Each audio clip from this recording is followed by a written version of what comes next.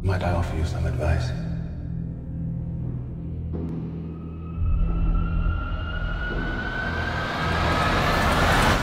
Forget everything that you think you know.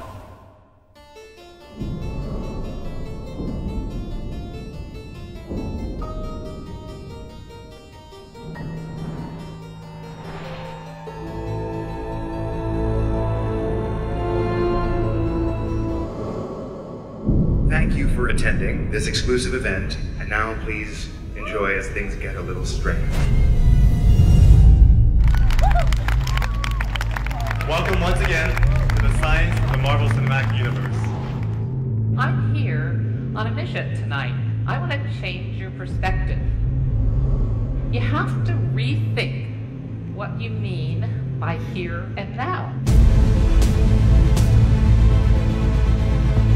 So the issue here is about consciousness, the nature of consciousness.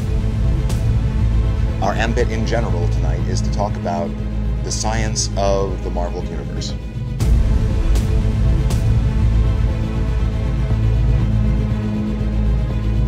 This internal, vivid, personal experience that we have, science right now, its current form, doesn't have a handle on that.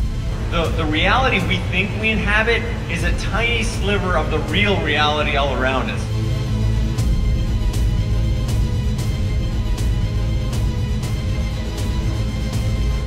At Marvel, we always have one foot in kind of grounded, somewhat believable science, and one foot in the fantastical.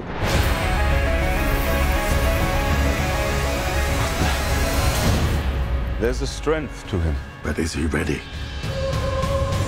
Are you nothing more than a bunch of neurons? And are those neurons really nothing more than a bunch of atoms?